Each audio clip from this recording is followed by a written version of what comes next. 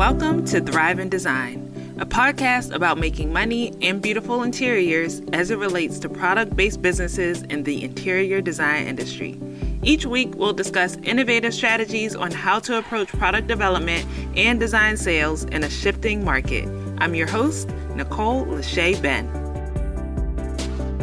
Welcome back to another episode of the Thrive in Design podcast. Today, I am thrilled to welcome Reade Palmer, CEO and founder of Hero Flooring, to the show. Reade began his impressive career in the contract floor covering industry 24 years ago, gaining extensive experience across major markets, including Philadelphia, Washington, D.C., Miami, Los Angeles, and Las Vegas. In 2008, he founded Sustainable Services, a successful independent rep group in Florida. Building on this success, Reade launched Hero Flooring in 2015. Hero Flooring has quickly become a national brand known for its high-performance floor coverings. The company is dedicated to providing innovative, sustainable, and durable flooring solutions for both residential and commercial spaces.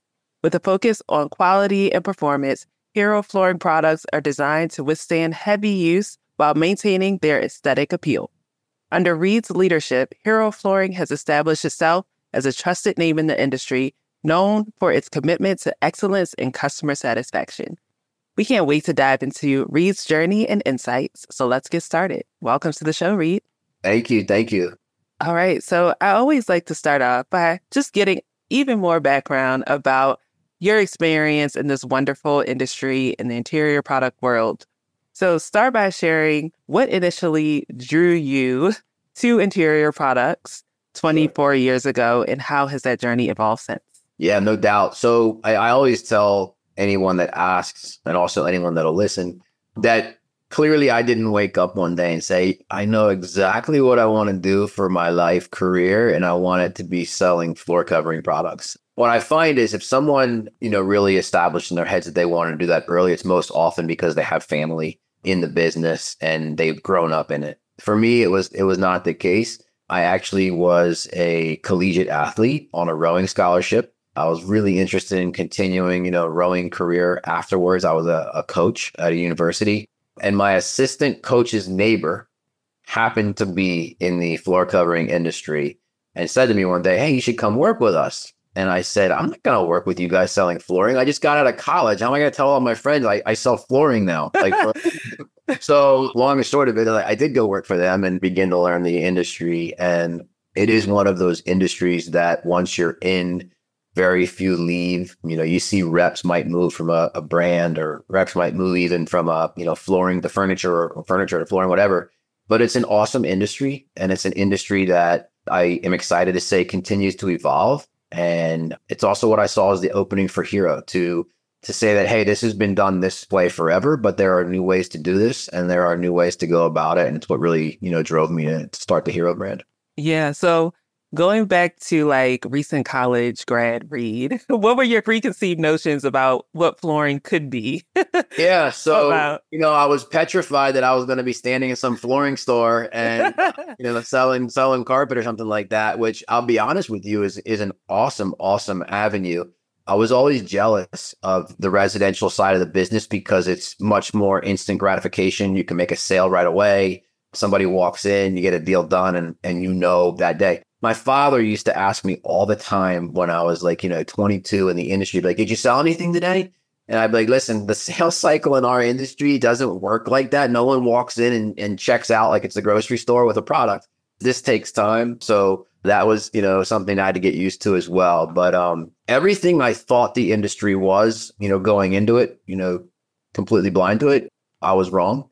It's an incredibly sophisticated industry. It's an incredibly important industry. It's awesome that we touch, aspects of healthcare and education and retail and hospitality and every part of life. And what really drove me to actually take the job I took was I said to myself, and this was back in 1999 now, I said to myself, we're always going to walk on a floor, or at least I was pretty sure of that. We're always going to walk on a floor as long as we're alive. The computer shouldn't change that. Technology shouldn't change that. There's always going to be floor covering.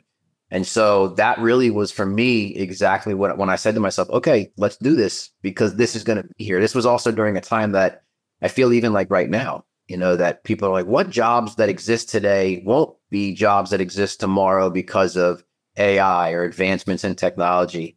And I always felt pretty comfortable that floor covering would be here. So far, so good. Yeah, absolutely. And I can totally relate to that. I studied interior design in college, and people just had preconceived notions about what that meant. They're like, oh, well, like, can you help me pick out my curtains for my house? Right. I can, but it's far bigger than that. And I Right. remember having like recently, or like right after college, somebody asking me like, oh, what did you study? Like, and then I told him interior design. He's like, that's like kind of brushed it off. And I Yeah. said, every building has an interior. So, yeah. And he kind of shut up. So, I think it's mind-boggling for, someone who's not in the industry to get a grasp on what interior designers are dealing with, to have to know so much about so many different products, so many different finishes, so many different codes, so many different things from a safety standpoint to think about. It's enormous. And Exactly. it's, I mean, I give all of the designers a ton of credit Yeah. for dealing with it because I just can't imagine. Honestly, I pay attention to floor covering. That's my one lane. Yeah. And can't imagine having a second, third, fourth, fifth lane to have to run through. Yeah. So let's talk about markets, especially in the Sure. interior products world. Like every major market is different, from New York to Las Vegas to even different parts of Florida. Sure. Getting into those markets as an interior product rep or manufacturer is completely different. And you've done many markets. So how did those diverse experiences across markets kind of shape your approach to product development and sales strategy? Sure. So, when it comes to markets, I would say that there is the politics are local, right? In every single market. And so you have to learn to navigate the politics of every single market. And you also have to learn to navigate the preferences of that market.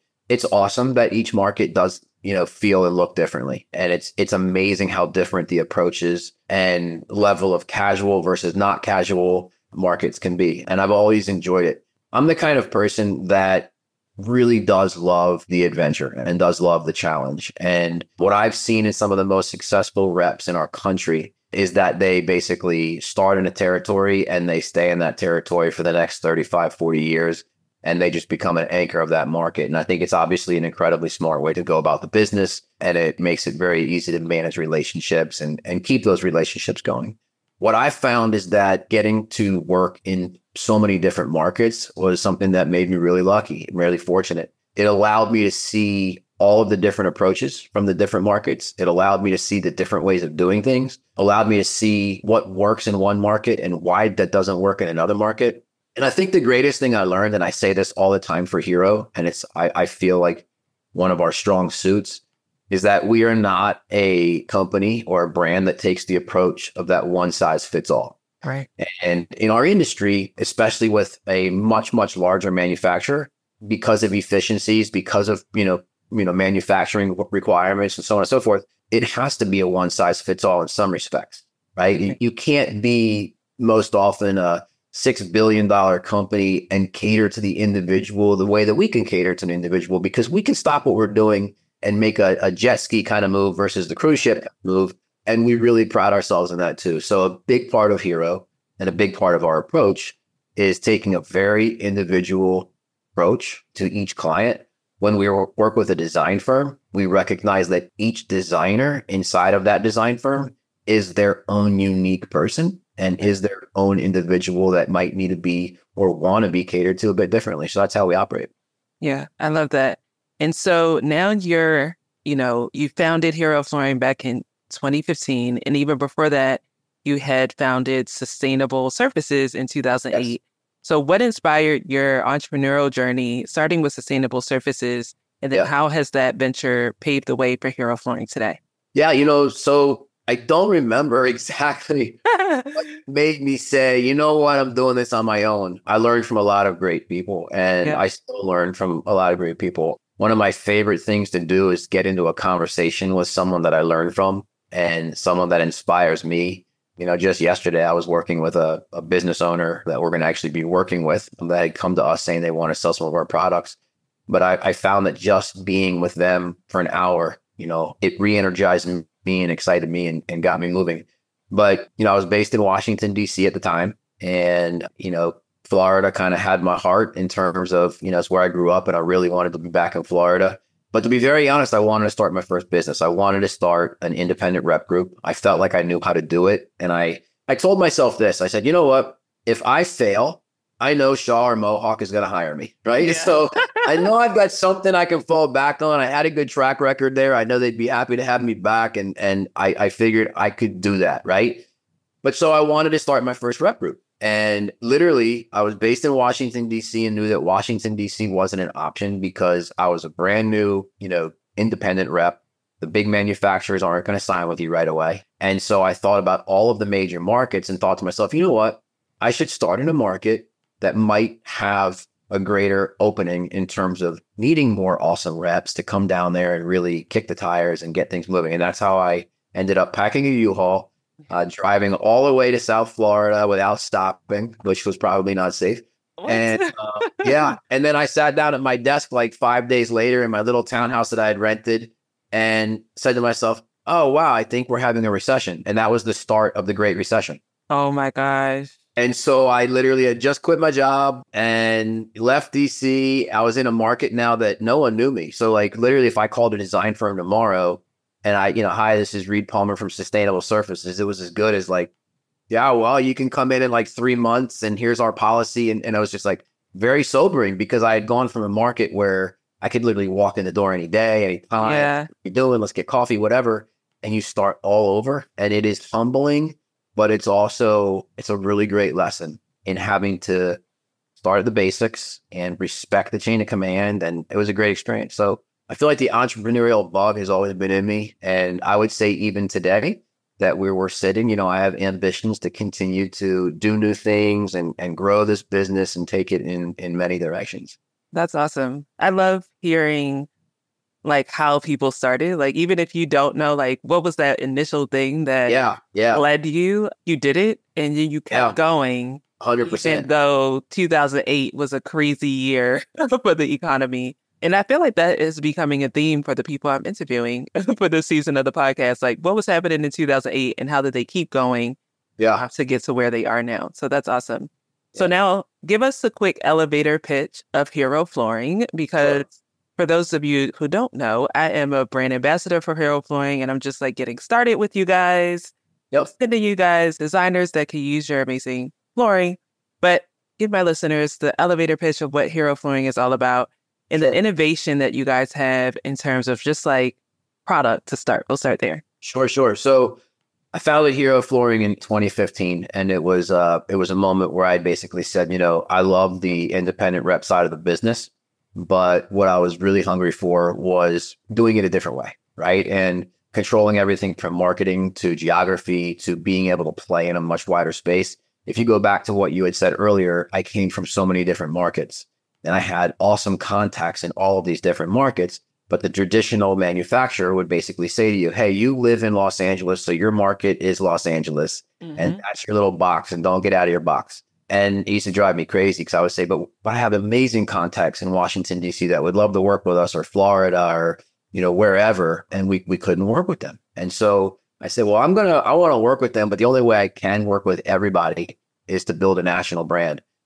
And we actually started in porcelain tile, which was not the game plan. The game plan that I so had the hunger for was to start in LVT, but I didn't know the first way to start. I didn't know any factories. I didn't have the contacts and the friends that I had gone to that, was offered to sell us product. We're making it to a point where it didn't make sense. It was the barrier to entry just wasn't favorable. So we started in the porcelain tile business, and I love that side of the business. I feel like it's in some respects disorganized in our industry. And there's so much room to make it easier for clients when it comes to, figuring out what they're looking for, get what they need, be fast, be easy, avoid the VE, avoid the import, all these different things. And that's where we started. And then we just grew over time. We did get into the LVT business, factory direct, which was awesome. We brought in a ton of inventory, which was a learning experience too. We entered the engineered wood space and the turf space, and we entered the rubber space as well. And the rubber space has now grown into us becoming an official Nike grind partner. which is one of the most exciting things about Hero. It's a enormous market differentiator. And in our industry today, I think it's so important to find the market differentiators because there's so much Me Too product out there and there's so much of the same. And I feel like when you go to a design team or an architect today or an end user and say, listen, we'd love to show you something from our company and it is different and it's different for all the good and right reasons. And we think you're going to love what you see. The success rate is really high. And so it's just a really fun time for us right now with that product line. I'm thrilled to be a brand ambassador for Hero Flooring. Hero Flooring was founded in 2014 with a clear focus on creating the ultimate client experience. Hero Flooring is a national brand of high-performance floor coverings, which includes carpet tile, Hero rubber and Nike grind tiles, LVT, engineered wood, and turf. For more information about Hero Flooring, head to heroflooring.com and tell them Nicole from Thrive and Design sent you. Now, let's get back into this insightful episode. So let's talk about differentiating factors. If people do not know about Hero Flooring, and what made me excited about your brand is the differentiating factor, right? I've worked for a wall covering brand, laminate brand, lighting, and a lot of the times in working with those brands, I'm literally going against competition that are selling the exact same thing. Yes. And they might even be getting it from the exact same factory, just a different on it. So what I love about Hero Flooring is like your products innovation, Nike grind, just like all the ways that you guys approach innovation with your products. So tell us more about the Nike grind partnership. What is it? How is it different from anything else when it comes to flooring? Sure. So the Nike Grind program itself has been around for the better part of, I want to say 31 or 32 years now. In the first 30 years of the Nike Grind program, they recycled more than 130 million pounds of recycled Nike Grind product into partner products like ours. As an official Nike Grind partner, we have, an exclusivity basically to use the Nike Grind products in our space in the contract flooring side of the business. And we basically, share in the story of circularity, which is that you've taken athletic shoes made by Nike and others, bring them back, bring them out into the market. We all use them. They get returned. There's also product that, gets recycled in-house and they create Nike Grind. When they create Nike Grind, they're not breaking just the rubber down, but they're taking the fabric, the leather, the metals, the plastics, you name it, every single part of that shoe, which is just so incredible, breaking it down, siloing it into materials that can be used. And then that material, we're proud to say we use the Nike Grind recycled rubber in our products. We use different percentages in different products. We use different aggregate sizes in different products, which helps us get different visuals out of the product.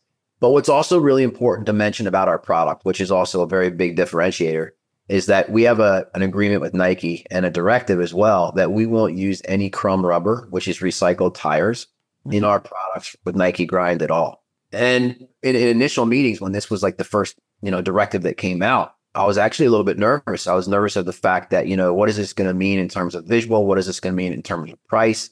Where is the market on this? And what is the reaction going to be? And I found it to be one of our most massive differentiators. We deliver a product that doesn't smell like tires. We deliver a product that is not tires. We deliver a product that's clean. We deliver a product that I feel fine if my 6-year-old son is walking around and happens to touch his mouth or something of that nature. And so we've got an awesome product that really delivers in so many respects. Yeah. And is there, I guess, a directive that you tell designers specifically about like, why not use products that have recycled tires versus using Nike Grind? Yeah. So, I feel like in our industry, and one of the things as a rep and a manufacturer is that it's never our place to tell a designer what to do ever. Right. Absolutely. And we respect so much that there are different ways to do things and different ways to go about things. What I've evolved into over time is just that I've seen the massive benefits of the Nike Grind product. I can't tell you how many clients that say that eliminating the tire odor is one of their greatest missions of all time, right? That it's been a problem. Clients might complain about it after the fact. HVA systems, start to run and it really spreads, whatever it might be. We take the approach to educate on the benefits of our product and take the approach to educate on the benefits of why we go about doing things the way we're doing them. And we've found that to work incredibly, incredibly well. We've had situations where we've learned about our own product from a designer. We were working on one project, which was a center for children and adults with autism. And the designer said to me, I don't know if you know this, but children with autism have a heightened sense of smell, and odors can bother them or make them react in a certain way.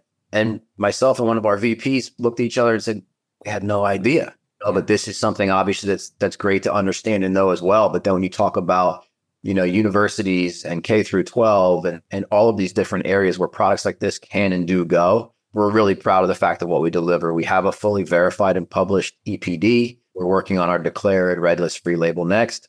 And we're excited about the product and really proud of what it is. Awesome. I'm excited to hear all of those amazing selling points. Totally.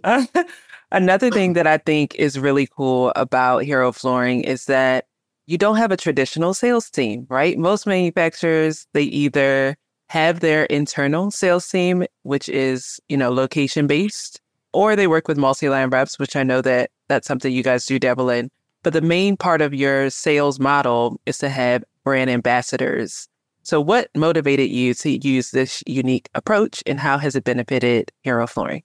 Sure. So we do have, some independent agents that are multi-line reps, and we have some really great ones. And I'm really, really excited and proud about that. And actually just a moment ago was on a Zoom with a team in a new area that's going to be joining us as well, which we're super excited for. But the big picture with our sales approach really goes back to when I was in college and a product called Red Bull came out. Red Bull came out. None of us knew what Red Bull was. And a friend of mine on the rowing team became a Red Bull brand ambassador. And the way that worked back then is they would get all of these brand ambassadors for Red Bull on college campuses. And essentially all they would do, Red Bull, the company and their distributors, they would drop off like 20, 30 cases of Red Bull at that person's apartment. And that ambassador's job was just to get Red Bull in all of our hands. And it obviously was an incredible grassroots movement and an incredibly smart marketing initiative. When it comes to our industry, what I've seen so much with sales representation is that so often the sales territories are so massive that it makes it really hard to connect with the base of that market, right? I think that the most successful reps, and they would probably tell you, they have their specific core that drives the majority of their business. And then there are the anomaly reps who have a much, much more spread out, client base. But I think if you really look at success in our industry on the representation side, it's a very, very significant core group of business for each rep that drives business. What we also found is, and I know, is that friends love working with friends. Right. And so what I found myself in is the most successful I've been in the industry was with basically clients that became friends, and because it took that whole sales rep, designer, almost like student teacher, that weird relationship, like when you're in elementary school and you see your teacher out for the first time ever, you're like, oh my gosh, this person does stuff that's normal. So it's like, I feel like if we can humanize the experience of sales, that it's more enjoyable for the sales rep, it's more, and the brand ambassador in this case, it's more enjoyable for the designer or end user, because you're not so much being sold to, you're much more being shown something that might be important and helpful to you. And so I just love the brand ambassador program. Our goal is to have more than 200 brand ambassadors on board by the end of next year. And we're well on our way right now to building a great brand ambassador program. And we also don't have borders to that. So, if you, Nicole, had some amazing contact in San Diego that just loves to work with Nicole, that's the perfect example of someone that you should reach out to because your friend would love to work with you. And so it harnesses the talent in the industry, and it takes a fresh approach to the business. We'll see how right we are or how wrong we are. But I love what I'm seeing so far. I love the approach, and we're excited to have that hybrid model. Awesome. I love that. Another part of your innovation is just when it comes to marketing strategies. As you know and have heard on this podcast, I'm always talking about innovation and how product manufacturers can really just be thinking outside of the box and not your traditional, like, here's this binder to put in your library. Of course, we still need those, but we need something that is memorable for a designer to be like, what's this all about? Let me take a peek at this new product that I never heard of before. So tell us more about what you're doing in terms of innovation for your marketing materials to get designers excited about your brand. Sure. I think for us, and it goes back to when I first started the business in 2015, When I started Hero in 2015, I knew I had to move really, really fast because I was currently a multi-line rep. And I was pretty sure that as soon as my line started to get wind that I was starting a brand, they would be knocking me down and saying, Yeah. I thought to myself, how am I going to possibly, do this and be up and running in time? And what was really awesome, by the way, was that there was such a respect between myself and so many suppliers that I worked with that they didn't ask us to leave as multi-line reps. They asked us to stay. And we always respected the chain that, if their product line was the one that was the right product line or that somebody had called for originally, we always stayed that course. But I still knew we needed to move really quickly. And so what I said to myself was, I need designers that order a sample from me to help me market within their office. Yeah. And it's got to spread virally for me in the office. So I need 4 designers in that office who didn't get that package to look at that package and say, that is so cool. Where did you get that? I want that. And sending a carpet sample or sending a rubber sample or sending a tile sample is probably not going to get that reaction. Right. And so we started an incredibly cool swag program. We have our own clothing line. We make our own clothing in-house on a daily basis with clients' logos. We create a ton of different swag items that really surprise the client. And that's a really fun part of working with Hero, that when a client gets a package from us, it's a unique client experience, unlike, with any other company. And we do put a lot of investment into making that happen. When it comes to sales tools, we do have architect folders for like the Nike program, our carpet program, all of those different things. I feel like those are non-negotiables. You've got to have that. But my favorite sales tool on the Nike rubber side is we have a Hero rubber with Nike grind mini shoebox. And it looks like a Nike shoebox in a sense, and it has the little swatches in there, and designers can keep that on their desk. And that's a really fun piece for us and a great marketing tool. But I would say from an innovation standpoint, from a marketing standpoint, we really put a ton of effort into that. I feel like marketing is everything. The longer that we can have somebody think about us and remember us, the more mileage we get out of any touch point interaction. So our marketing is definitely an enormous, enormous focus for how we gain attention and how we're going to market. Yeah. And you said many important things there. One, you're curating a package that is sent to that designer that's like almost like personalized. Sure. Or has this brand story that ties back to your product. And from there, from that touch point, it's making it go viral within that office. Like, so that people could come over to their desk and be like, oh, what is that? And have the conversation going to reach back out to you guys to start the conversation about their project and thus specify the flooring. Epic. But not a lot of brands are doing that. So I just wanted to take a moment. Thank you. Yeah, it's a really big part of the approach. There's no question. And it is all about the individual. I try to know, who we're working with as much as I can on a daily basis, right? We're on Material Bank, for example. You may or may not believe it, but every single morning, the first thing I do in the morning is I send a very brief thank you to each individual client that orders from us on Material Bank, just to let them know, see it, let them know that they have access to me as well. And we certainly want them to know that they're an individual within our business model and we're there to help them. But I think it is all about catering to the individual. And I think that that's very unique right now. And from an efficiency standpoint, we can do that. Absolutely. I love it. All right. So tell us what's next in the product development pipeline for Hero Flooring. Is there anything exciting that we can look forward to? Yeah, 100%. So I would say, just now, literally like this last week, we introduced a brand new product from the Hero Rubber with Nike Grind program. It's called 90. The number 90 is essentially what we're talking about here. And it's called 90 because this product is 90% Nike Grind by weight. So a square foot of 8mm thickness material, for example, weighs 1.25 pounds per square foot. Mm-hmm. Of that, 1.12 pounds is Nike Grind recycled rubber from athletic shoes. We can even take it a step further and break it down to the fact that in every square foot of material that's 8mm thick, it represents the rubber from 5 athletic shoes that's recycled into the product. Wow. Okay. You get that really start to quantify exactly what you're playing with here. It's got a really, unique, clean look to it.